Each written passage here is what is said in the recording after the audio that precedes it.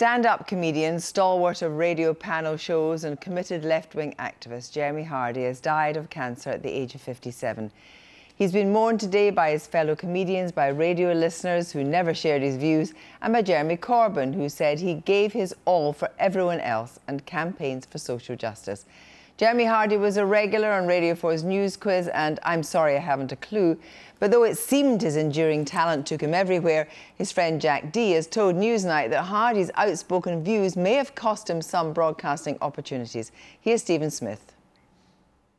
I think it's fair to say, though, that the BBC has never practised discrimination.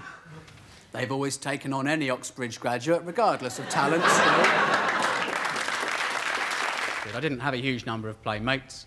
I didn't even have an imaginary friend. I had an imaginary nodding acquaintance.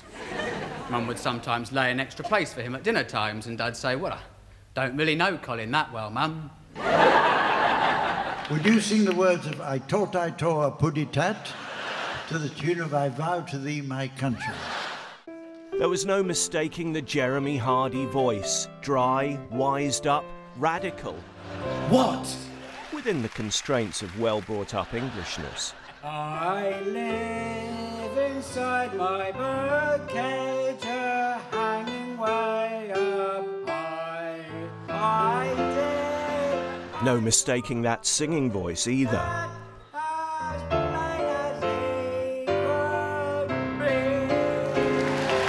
Perhaps music wasn't his forte, but the BBC didn't know that. I'm Dennis Potter. And I'm Jean-Claude Van Damme. And this is Top of the Pops, the very best in popular discotheque records, brought to you by the BBC. His jokes and his material was entirely idiosyncratic, and of course that was part of his charm and part of what made him such a special comedian. I suppose especially to a lot of other comedians as much as his fan base. You're the eminence grise of stand-up, I should say. It must have changed a lot. I'm a slightly inappropriate older uncle of stand-up. I think of you as a slightly sort of academic. You're more of the sort of the intellectual wing of stand-up, I think. Does it mean that I'm quite clever but not entertaining? No, I think you are both of those things. Excellent, both of thank those you. Things. No, but there's a I'll commercial side. There's a new, massive commercial side to stand-up. Not saying that you're not commercial, Jeremy, but, you know, I think of you as a sort of, you know, a polemicist. Excellent. Jeremy, what are your thoughts on that? Well, it won't be great if we leave, because Scotland will leave then, because they'll be annoyed with England, Scotland will leave the UK, and we won't be the UK, and UKIP will just be it. Which would be quite a funny name for a party, but, yeah, we will be diminished. He certainly was never afraid to speak out what he believed in, and I think probably it would have made him unpopular in certain circles with some commissioners, but it's a shame in a way. You know, for him to have been excluded from quite a lot of TV programs that he would have fitted in very well to. The thing with Jeremy, though, he was able to talk about politics on stage and make it very funny.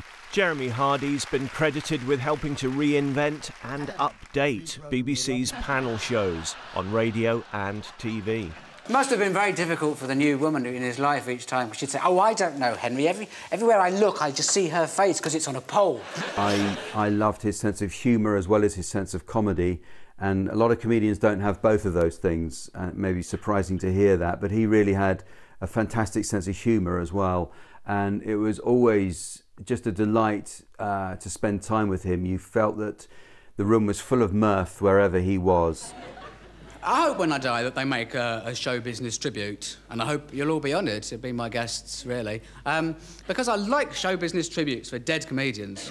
Because people always say about them, he was such a funny guy, very, very funny man. In fact, he was just as funny off stage as he was on stage. It's great when you paid £7 to go and see them, isn't it? Anyway, my name is Jeremy Hardy, and this has been an experience for all of you, I'm sure. Good night.